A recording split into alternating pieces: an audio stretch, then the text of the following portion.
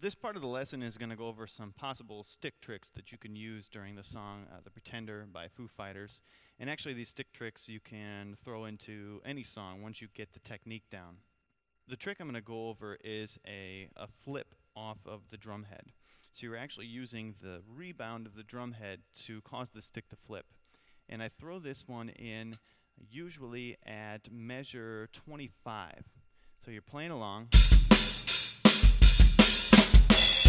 So what I did was used the drum head to actually bounce the stick back up and catch it. So I'm going to show you how to do that.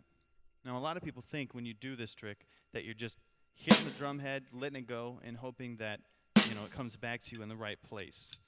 And what's going to happen is the stick is usually going to be out of control, or it'll hit this rim. You've got to prevent it from hitting the rim. And if you really are using the drum head to bounce the stick back up, then what's going to happen is it is going to hit the rim naturally. So you've got to make sure that you provide a pivot point here high enough so that when it does bounce back up, it's not going to hit the rim, and it's going to go in the right direction. So what I do is I hit it a little bit above the center, and I actually don't let the stick go until after I hit it, and it's already coming back up, so that I can catch it. So I hit it slow motion, and then I let it go from here. And what happens is it'll flip, boom. So I hit it, and on the way back up, I let it go right about here. That way, I'm not going to hit the rim. If I let it go before I hit it, it's just going to bounce this way. If I let it go right when I hit it, it's going to bounce this way. But if I let it go a little bit after I hit it, it's going to go in the right direction.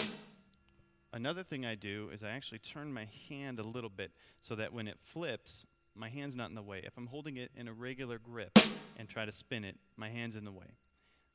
If I turn it to the side when I hit it, then all I have to do is move my fingers out of the way, it spins, and I can catch it again. And when you incorporate that into the beat, say at measure 25,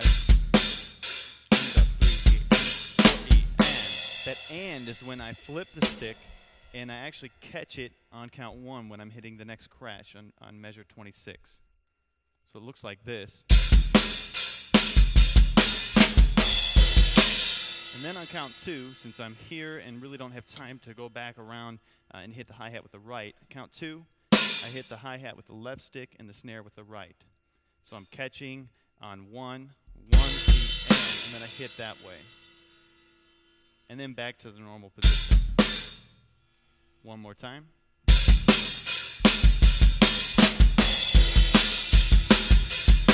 One other stick trick I like to do comes in on measure 79. We've got a little fill there, which is just a flam. So I figured, hey, we could throw something else in there.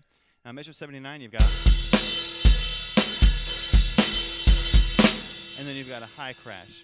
What I like to do in between that flam and high crash is do a stick flip. Okay, and I've gone over that in other lessons. With the stick flip, you use your index finger as the pivot point, kind of like a teeter-totter there. Your thumb is going to flip the stick around, and you're going to catch it. So it's going to flip around 1 time. That can be a little difficult to get used to. Of course, you'll sit and practice it until you're comfortable with it. But what you do there is on 4EN, 4EN, when you hit 1 on the crash, you're going to flip 1, and then you go back into the ride cymbal. 1. So measure 79 looks like this. 1, 2,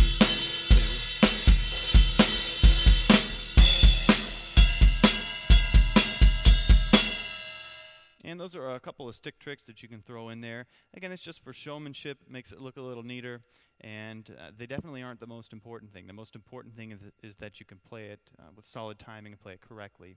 So after you get the song down, that's the best time to try to throw in some stick tricks. Well, that was The Pretender by Foo Fighters. I hope you enjoyed this lesson, and keep drumming.